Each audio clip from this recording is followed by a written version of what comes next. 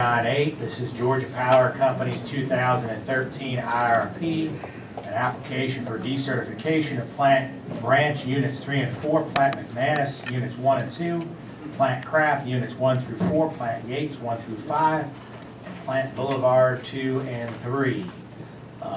Before we get into intervening parties, we will start with public witnesses.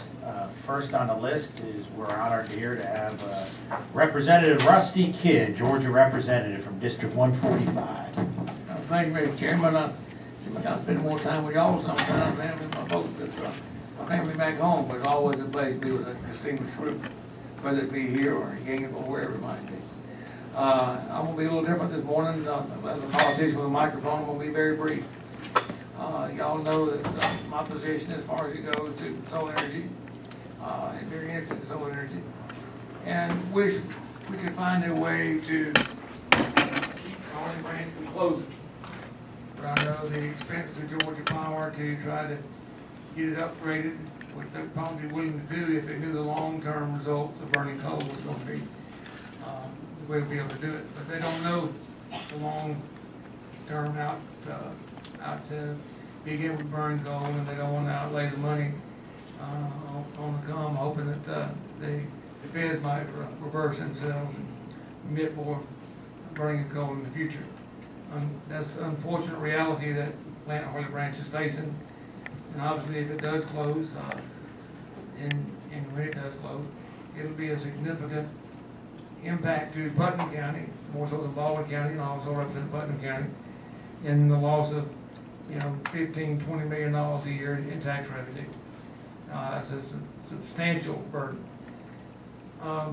Individual who lives across the street from me on Lake Sinclair works out of his home. He got his house up for sale now. He loves it. He just had his second child born. Loves living down there, loves his house, loves the lake, loves the area.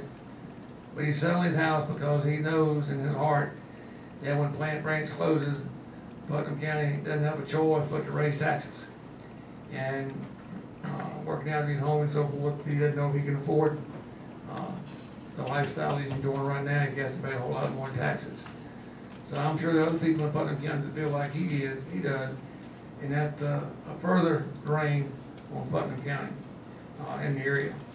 We hope that encourage that if Plant Branch does close, that the Public Service Commission can work diligently with Georgia Power and urge them to use that land for solar energy, for something else that might help, if nothing else, give a psychological boost to the community.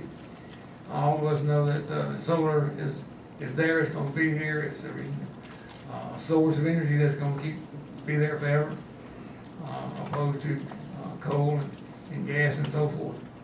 And while it's a new kid on the block to a degree, hopefully that Georgia Power will look at it through y'all's interest and seriously look at building a solar grid, solar panels on the property at Plant Branch to generate electricity that can be less expensive for people who voluntarily want to sign up for it. So I can't help but think that once the majority of coal burning plants are closed, then gas has a monopoly. The price of gas is going to go up at the same time, therefore causing the cost of energy to go up.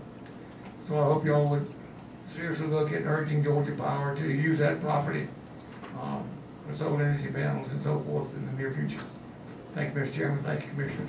Representative Kidd, you heard